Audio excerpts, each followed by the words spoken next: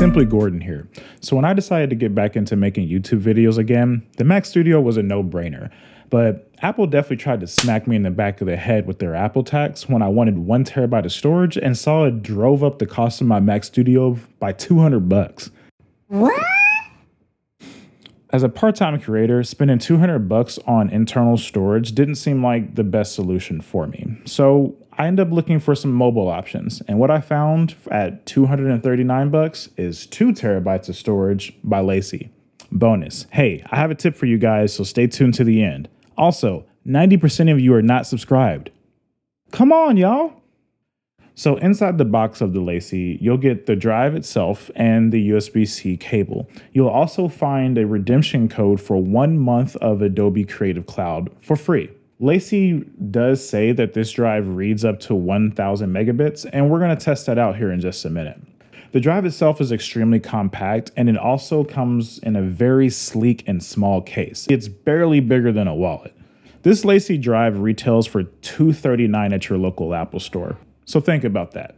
$200 for more internal storage, or $239 for 2 terabytes of storage that you have flexibility on how to use. Show me the money.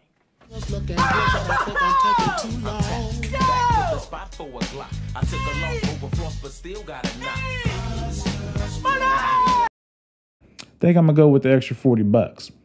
With this drive's 1000 megabytes of read and write, it's perfect for us Final Cut Pro users. So let's test it out. So as we have here, we're gonna go into here and go to select drive, make sure that it's drive A.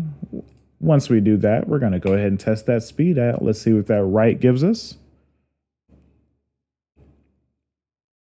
Boom, we got that right there. Now let's go ahead and test out that read.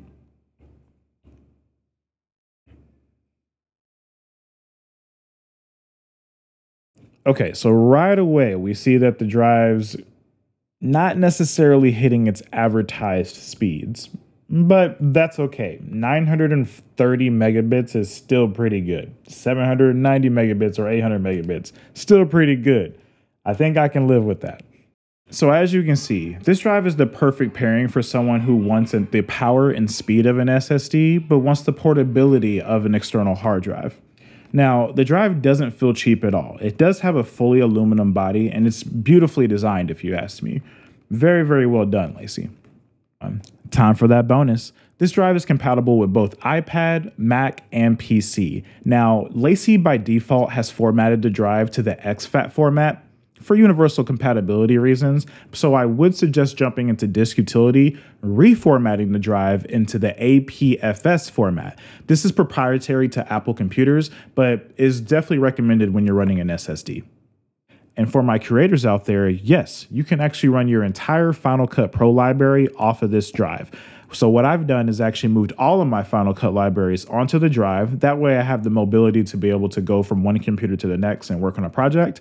Also, this allows me to transfer those really large video files over to the iPad version of Final Cut Pro, so I can go ahead and make some quick edits and then transfer it back over to my Mac.